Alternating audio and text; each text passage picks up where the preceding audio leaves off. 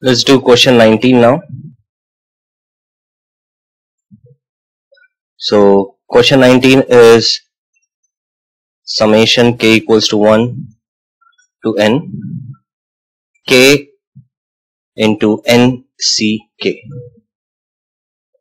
So this is basically 1 into nc1 plus 2 into nc2 and so on till n into ncn.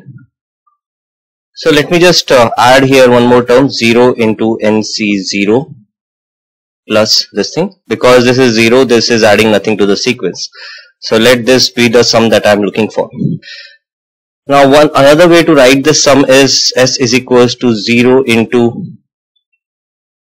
n into nc naught plus n minus 1 into nc1 plus n minus 2 into nc2 and so on till 0 into ncn.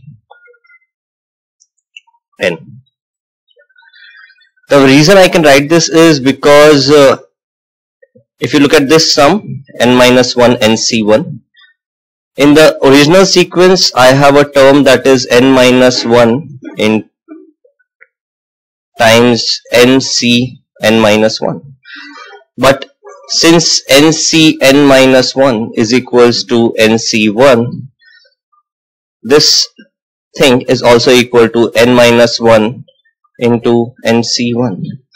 So instead of the second last term which was here, I have written this term n minus 1 into nc1.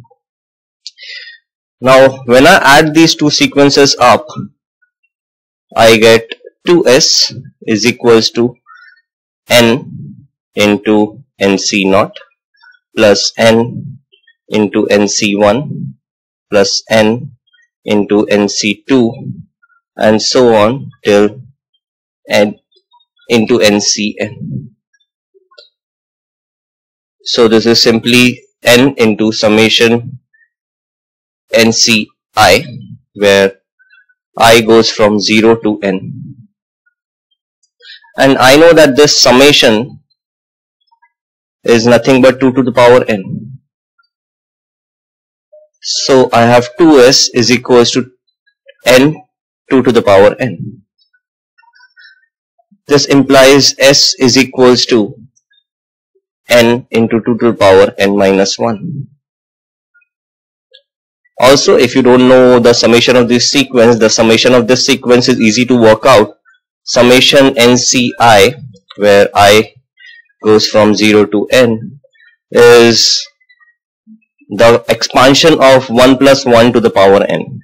When you do the binomial expansion of this summation, you will get summation nci, and this is simply 2 to the power n. So that's your answer, n into 2 to the power n minus 1, which is your option A.